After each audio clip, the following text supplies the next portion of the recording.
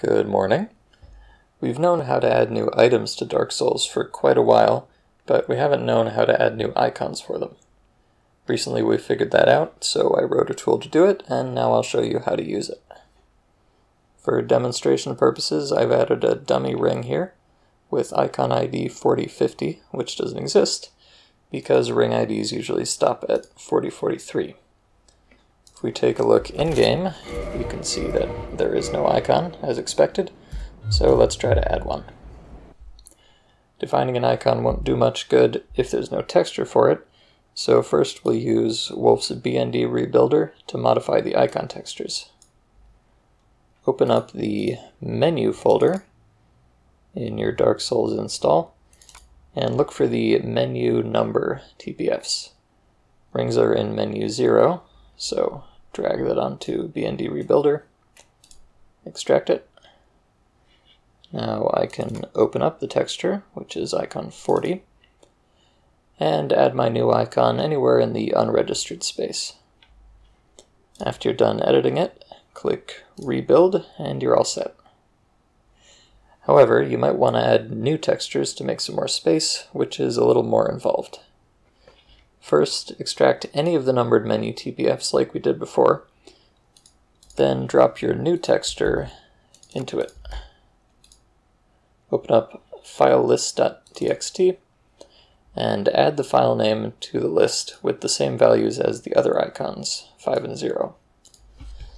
So my new icon is named icon 41, so 50 icon 41.dds. Save that. Back to Rebuilder, and rebuild the TPF.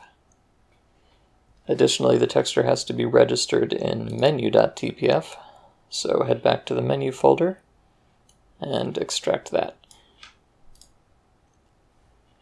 Inside it, you'll find a bunch of dummy textures for every real texture in the numbered TPFs, so copy any of them and give it the same name as the texture you made before.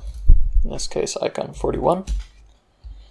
Again, we'll open the file list, and it's very important that you add your new texture to the very bottom, not anywhere in between. Trust me. So it's the same as before, 50 icon 41.dds, save, rebuild, and you're all done with that. Finally, we'll open up the tool I made, DRB Icon Appender. By default, it opens the remastered directory, but since I'm going to be using DS1, I'll close that. Browse to the Prepare to Die install, and choose my executable. All of the item icons will be automatically loaded, and you can edit which texture they use and the coordinates within that texture on the right. Now, in order to add our new ID, I'll just go to the bottom, type in 4050. Add icon, and you can see it here. From the drop down you can pick the texture you've added or one that you've just edited, and then adjust the coordinates to be where you actually put the icon. And finally click Save and restart the game.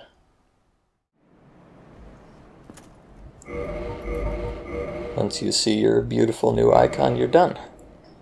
As far as I know, you can add as many as you want, in as many textures as you want, so go crazy.